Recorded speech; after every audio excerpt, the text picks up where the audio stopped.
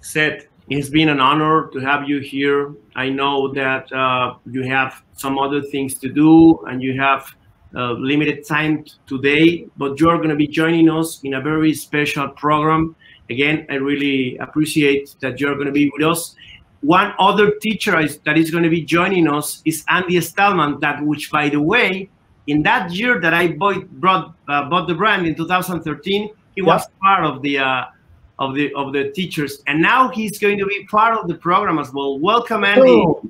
Welcome. Hello. It's good to see you, Andy. Hello. I will see you around. Good luck to both of you guys. Thanks for having me. Thank you very much. Bye-bye. Thank you, Seth. Take care. Mi querido Andy Stalman. Bueno, yo quería que le alcanzaras a preguntar algo a Seth Godin. Se nos fue antes, pero alcanzaste a preguntárselo ahí abajo. En el backstage. En el backstage. Gracias Andy Stalman por estar a esta hora despierto en Madrid, medianoche en Madrid, y siempre un honor y un privilegio saludarte. Gracias, mi querido Fer. Aquí son 22 minutos pasada la medianoche, como Cenicienta, ya se nos ha ido el carruaje a Pumpkin y los caballos a ratones, y terminamos esta conversación y nos vamos a dormir. Ha sido un día intensísimo de proyectos en 10 países hoy, hablando en no sé cuántos idiomas, pero muy interesante, muy inspirador.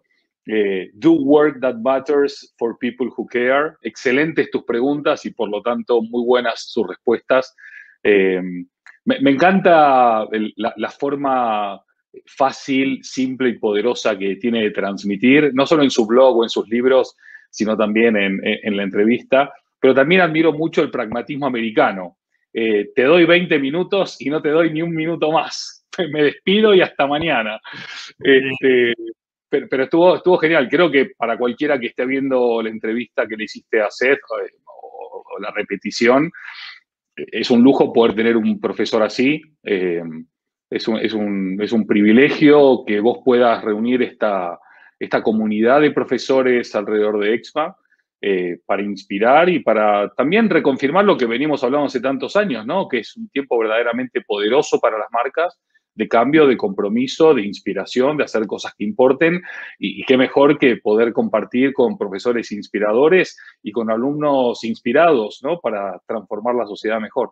Le preguntaba a Seth al principio que si él creía en el storytelling y él me decía que sí, por supuesto, que el storytelling está arraigado al inicio de la humanidad. Le decía, bueno, pues en 2013 lanzamos nuestro primer evento, no tenía ni idea de qué carajos íbamos a hacer, y en ese evento no solamente estaba Seth Godin, sino estaba Andy Stalman. Nos acabamos de conocer 6 meses antes, te vi en el escenario en República Dominicana. Fuiste el segundo mejor speaker en ese evento, recuerdo muy bien. Y la verdad es que desde que te vi y cuando te vi en el primer Expo Marketing, que ni siquiera era EXMA, recuerdo mucho una conversación cuando terminamos y nos bajamos del escenario, que me dijiste, ¿y por qué dices que eres el mejor evento o el evento más grande de la región andina? Créetela, me decías. Di que eres el más grande de Latinoamérica. ¿Quién te va a venir a preguntar? Y tú no sabes, Andy Stalman, lo que hiciste ese día en mi cabeza, pero ese día me la creí, güey. Ese día, al siguiente año, le cambié el concepto de EXMA, la plataforma más grande de marketing en Latinoamérica. Y bueno, el año antepasado ya tuvimos la oportunidad juntos de volverte a tener por allá, como nos has acompañado en tantos EXMAs, y de tu lado, entrevistando a Barack Obama. Y tuviste la oportunidad también de platicar con Seth Godin hace años y con Barack Obama tras bambalinas.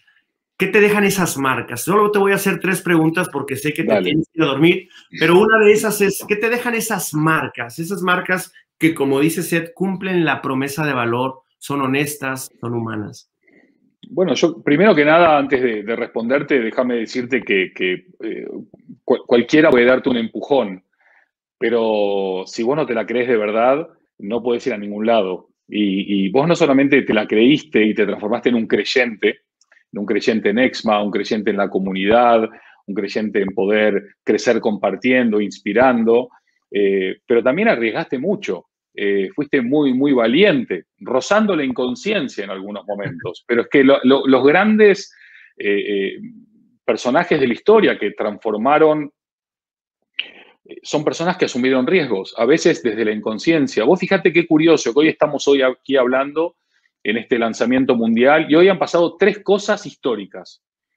Voy a dejar a un lado, ¿no?, esta entrevista a Seth Godin y Andy Stalman, ¿no?, a Mr. Marketing y a Mr. Branding como una de las 3 cosas históricas, pero las otras 2 son hoy mismo, por primera vez en la historia de la civilización humana, un helicóptero fruto del ingenio, la mente, la tecnología, la ciencia, ha volado sobre Marte. Es una cosa increíble, es alucinante. Y también hoy en todo el mundo se conoció el lanzamiento de la Superliga de Fútbol, que rompe un statu quo de un negocio y de un proyecto y de una industria del entretenimiento contra todo pronóstico. Con lo cual hoy creo que es un día especial y se nota. Creo que hay un factor importante que es el esfuerzo, el sacrificio, la valentía, el echarse para adelante.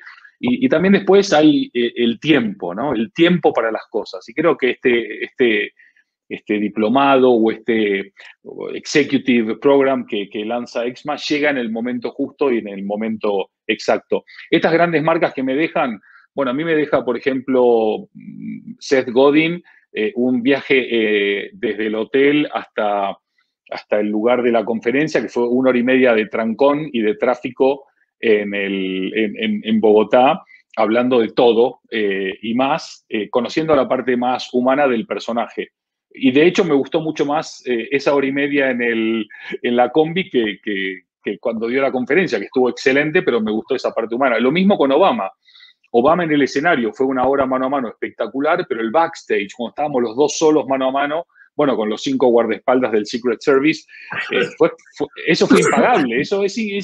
Eran como 2 amigos de toda la vida hablando, ¿qué tal, Andy? ¿Cómo está? ¿De dónde venís? No sé.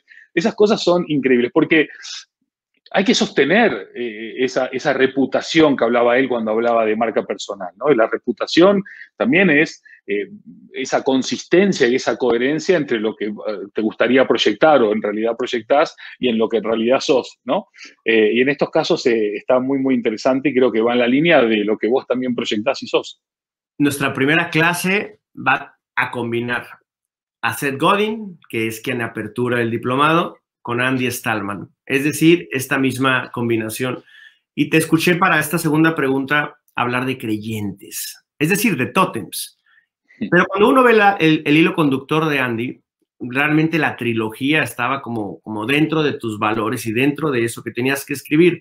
Brandzofón, que tomaba la marca y empezaba a meterla desde antes de que nos volviéramos extremadamente digitales en esa ambivalencia o en ese doble ir y venir entre lo off y lo on. Humanofón, yéndonos a los valores humanos realmente, del entendimiento de por qué tenemos lo que tenemos. Y después las marcas que son tótem, lleno de ejemplos. Hay una línea y un común denominador en los 3 libros. Tomar la humanización de las marcas, tomárselo en serio. Y me encantaría poderte preguntar qué se va a llevar la gente en ese diplomado alrededor del entendimiento de humanizar las marcas. Yo creo que uno de los takeaways más positivos de esto, creo que tiene que ver con el título del último libro de Seth, ¿no? Vos dijiste que se llama Practice. Y él habló mucho de esto de ser un practicante, ¿no? Un hacedor, si se quiere. Andy Stalman lleva más de 25 años liderando proyectos de creación, construcción o transformación de marcas en los 5 continentes, en ámbitos tan variables como puede ser una ciudad o una línea aérea, una marca de gran consumo o un proyecto de retail, el relanzamiento de un banco o el reposicionamiento global de una compañía líder de servicios, la marca corporativa de una marca global en más de 100 países o el proyecto de real estate más importante del mundo. Toda esta práctica, en gran medida, está volcada en los libros, está volcada en Brandzofón, en Humanofón, está volcada en Totem, en mi blog, en andystalman.com, pero todo no se puede volcar, no da el tiempo de volcar todo, con lo cual estos son espacios en los que de primera mano expertos mundiales podemos compartir con estos alumnos o con este grupo o con esta comunidad estas experiencias increíbles, muchas de las cuales están sucediendo ahora en tiempo real. Y los hacedores, no le estoy restando ningún mérito a los académicos o a los teóricos, pero creo que los hacedores lo que tenemos es que hoy mismo estamos por delante de la teoría. La teoría que se va a enseñar dentro de 5, 6, 7 años, la estamos escribiendo nosotros ahora con lo que hacemos, no con lo que decimos.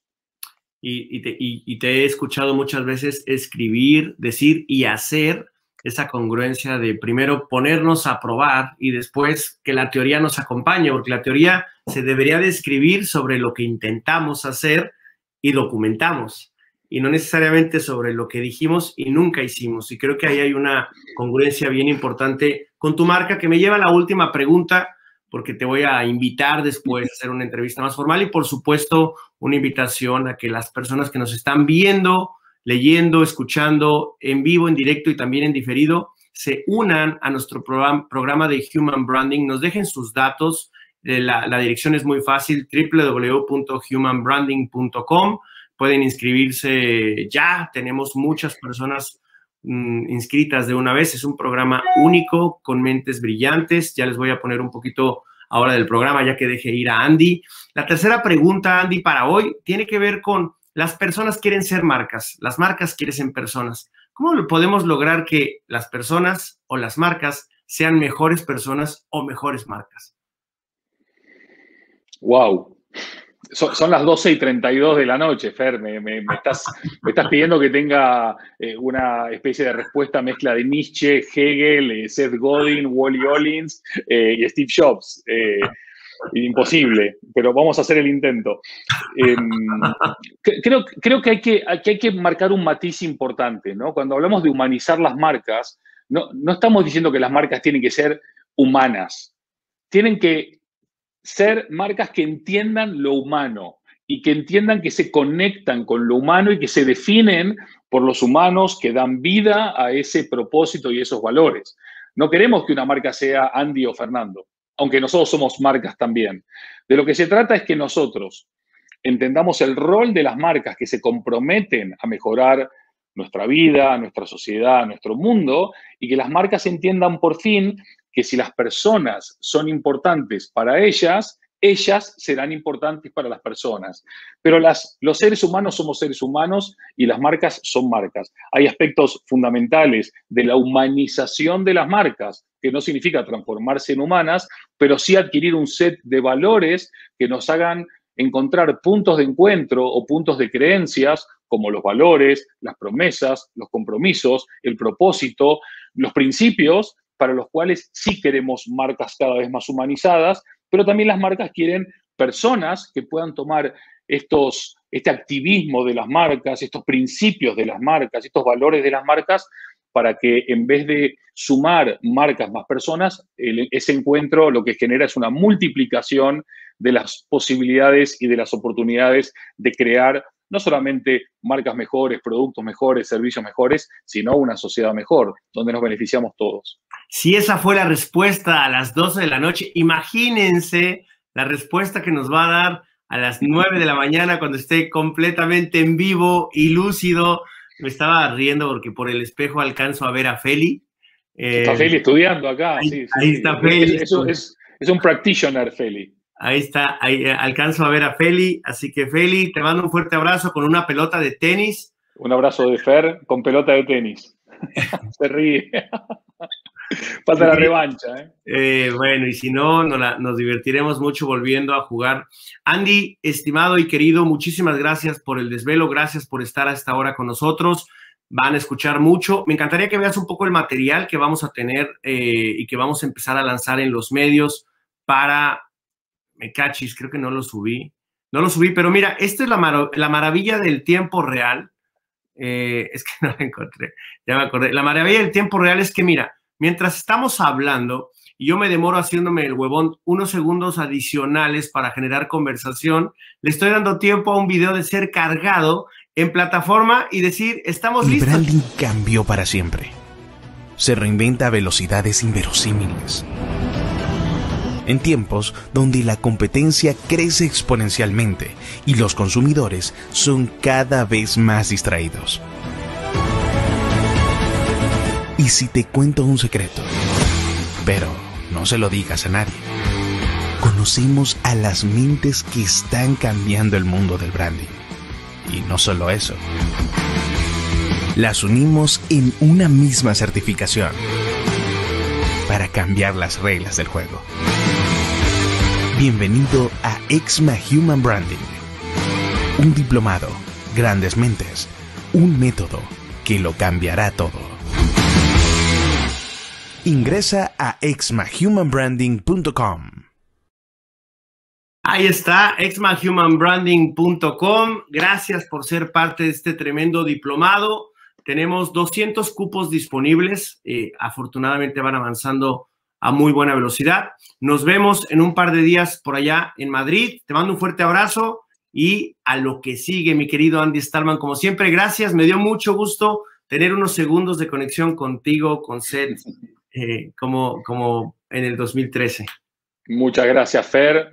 Nada se pierde, todo se transforma y nos vemos acá en España en unos días. Gracias por inspirar, por seguir haciendo, por seguir conectando.